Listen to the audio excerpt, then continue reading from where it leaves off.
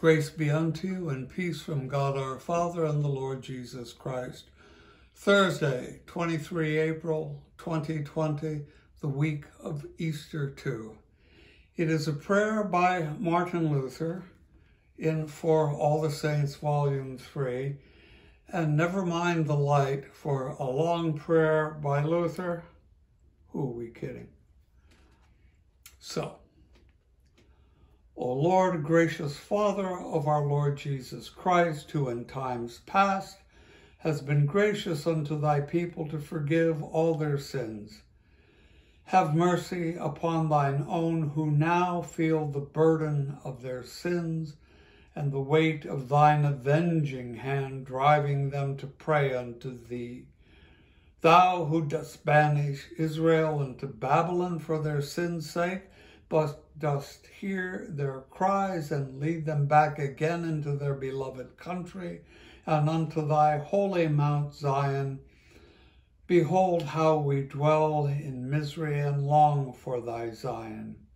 Yea, thy poor church indeed is dwelling in Babylon now, and the children of Babylon reside among her children.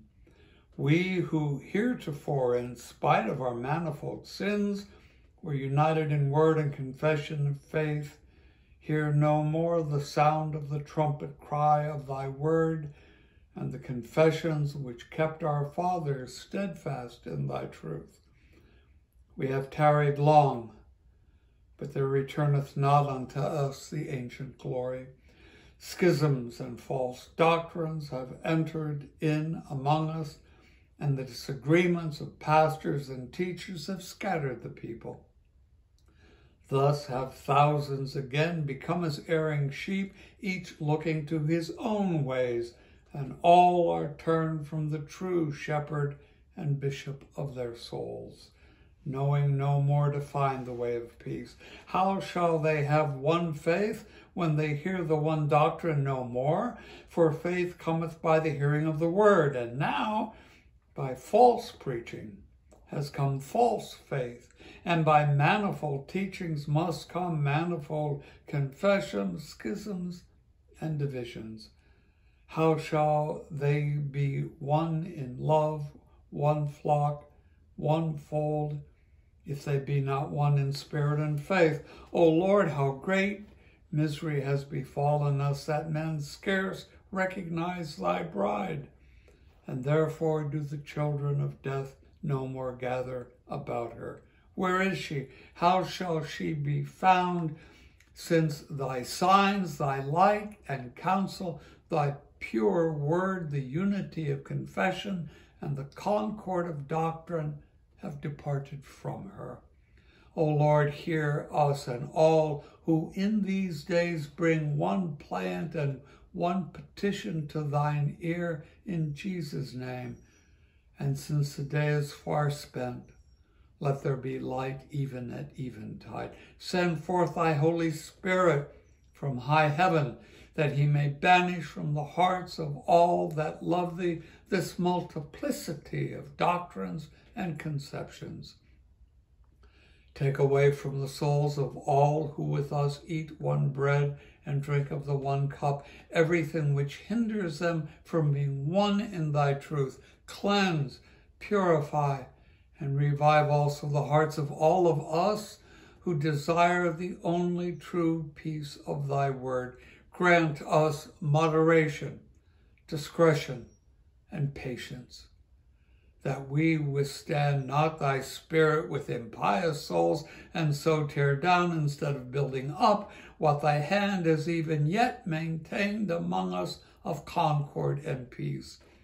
Especially strengthen all who have yielded themselves unto thee, to overcome divisions and to seek true concord. Unto all such grant wisdom, understanding, zeal, constancy, alert senses, and incorruptible hearts, that they may be not ensnared in the word's seeming keenness and glittering temptations.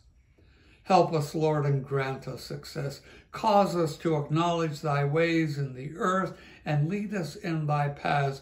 Reveal thy work unto thy servants and thy glory unto their children.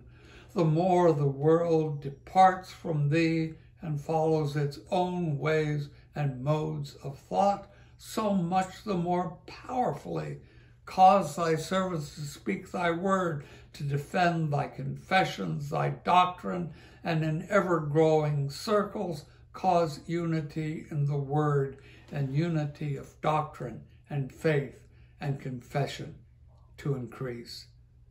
As time passes, so increase thou the assembly of thy people in one spirit and in one body, unto one desire and one work, to one prayer and one petition, to one battle for thy peace, which cometh alone through Jesus Christ, thine only begotten Son.